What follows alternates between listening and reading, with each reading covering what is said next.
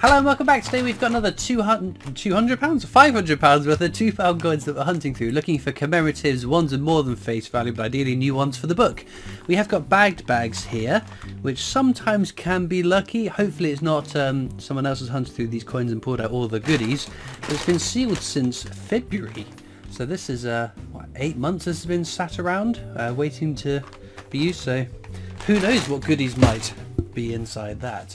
I don't normally look at the dates on bags, but the bagged bags ones, the recyclable bags, I think it's kind of interesting. Right, so this is the book we're using. There is a link in the description to the books I use if you want to pick one up. It is an Amazon affiliate link, so I do get a bit of commission if you make a purchase. What do we need? Any 4 Commonwealth Games coin would be fantastic. Olympic Beijing handover is our last Olympic to find. Still missing the underground roundel, Navy Centenary with the flag era. Otherwise we're done. So we are, numerically we haven't got many left to find, but we've got some very tricky ones still in these Commonwealth Games. So let's get into this bag, see if we're lucky today.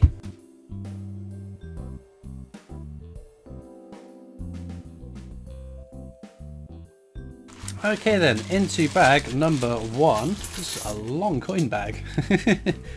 I can reuse those though, which is always a bit of a pass. So this is Technologies, the standard definitive design used on £2 coins up until 2015. Some are lower minted years than others, just not low enough that I look out for any of those key dates. But what we're really looking out for are exciting commemorative coins, especially those ones that we're still missing. We have though recently had a couple of recent coin releases. Oh, there we go. Guy Fawkes, the Gunpowder Plot. It's a fairly common coin, worth just face value unfortunately. So yeah, we've had the release of the Snowman 50p. I do like the Snowman 50p, it feels like an annual tradition. Buying up my Snowman 50p and then going to strike my own one at the end of the year, which I am doing. I can't remember what date it was now. It's the 1 o'clock tour on the Saturday and the Sunday. I'm staying down to do two trips to the Mint at the end of November. If you go back and watch my Royal Mint trip video, when I went down recently to get the current Strike Your Own, which is the Gruffalo's Child, I'll tell you the dates now, I just can't remember them off the top of my head. Right, this is Jodie Clark's 5th and final portrait of the Queen. We know it'll be something. It's the Army Centenary. So on this one we check for the rotation error, which we did when we checked the coin anyway. And the edge inscription for King and Country, so that's exactly how it should appear for a circulating coin. Of course I will check through all the other coins for any errors at the end of the video, but it's just I don't check them all as we're hunting through the coins. Right, another 5th portrait of the Queen. It's Shakespeare's Comedies. Very nice. This is the rarest of the 3 Shakespeare £2 coins. They're part of quite a desirable set, so they tend to sell for more than coins of a similar mintage. Again, check the edge inscription, all the world's a stage. So unfortunately, as it should be. It's a nice condition though, which is always good. So yeah, Snowman 50p, I do like it. I think that's a lovely design again. I'm waiting to see, I always reserve final judgment for holding the coin in hand, because there have been times where I've liked a design or I've disliked a design, and when it's been there in my hand, in person, it's changed my opinion. So the 2019 Paddington's a great example. I saw the image and thought, really? This is the design? That's what... I wasn't too keen on them, but when they arrived I was quite happy with them. And now I'm so used to seeing them, and they look absolutely fine. So again, always reserve final judgment for when they arrive in hand.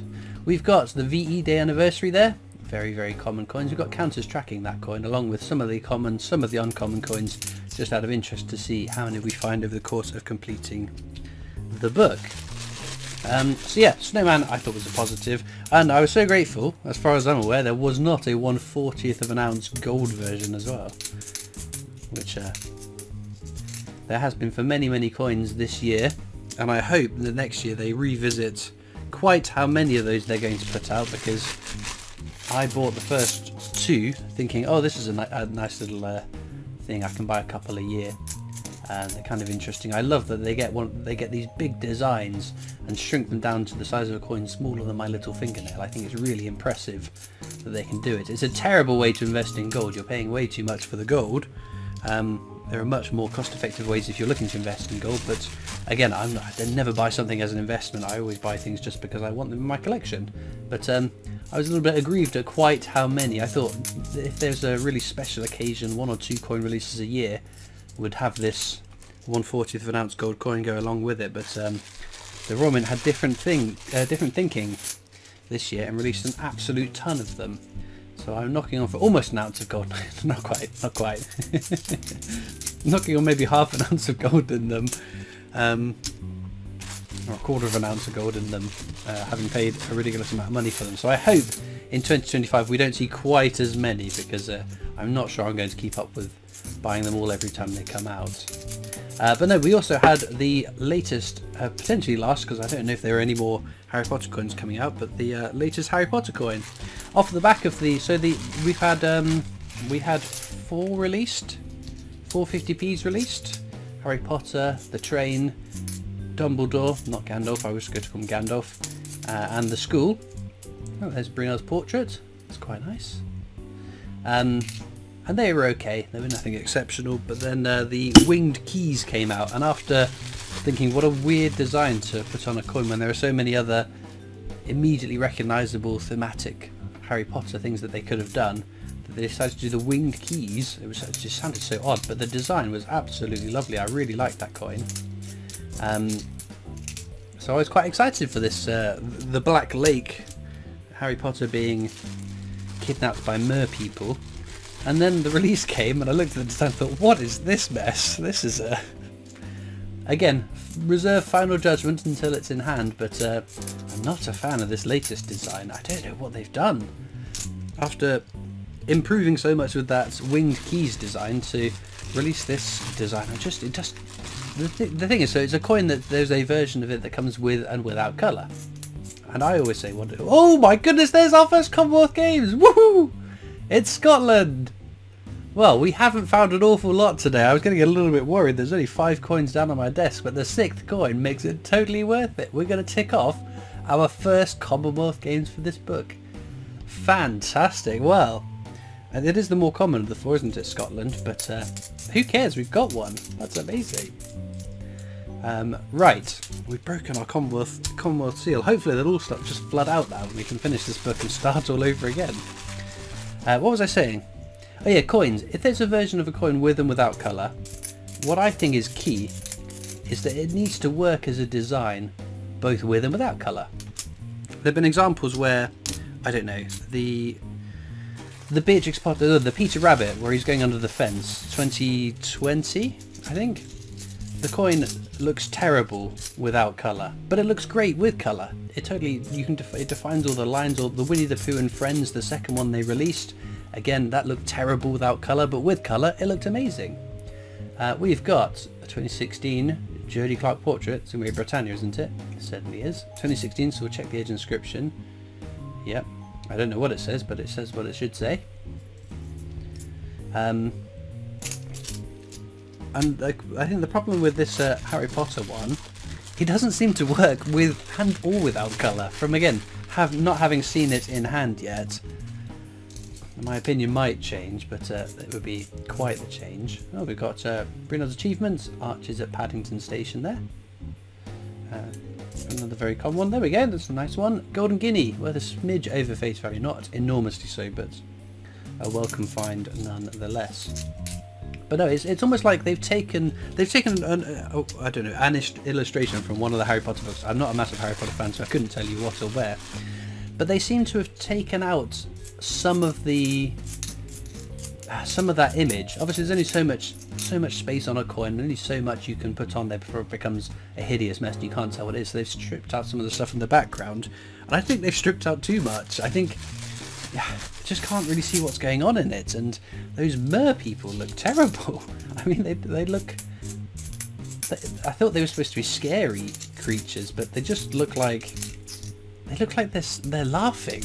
They're smiling, sort of these weird grins on their face. I just don't get it. But again, we'll wait and see. It could be better in hand, but I doubt it. And I'm really disappointed because, as I keep saying, I was very, very happy with the winged keys design. I thought if this is the route that they're going to take, this kind of illustration, this kind of design that they're bringing to life on the coins, I'm well up for that. I thought it was a lovely looking coin. Again, not being a Harry Potter fan, that one had totally won me over, but this Black Lake one, I don't know, it's just, it just doesn't do it for me, unfortunately. But again, let's wait and see. Reserve judgment till it's actually in my hand. It might look better, it might not. But no, because there are things like the Star Wars vehicles, the 4 ones we had, the Millennium Falcon, TIE Fighter, X-Wing and Death Star. Again, they look perfectly fine with colour on it, but I think they look better without colour as well. Not to take away from the version of it with colour, because again, I think it looks absolutely fine, but I think the vehicles, maybe not the characters, but definitely the vehicles look better without colour.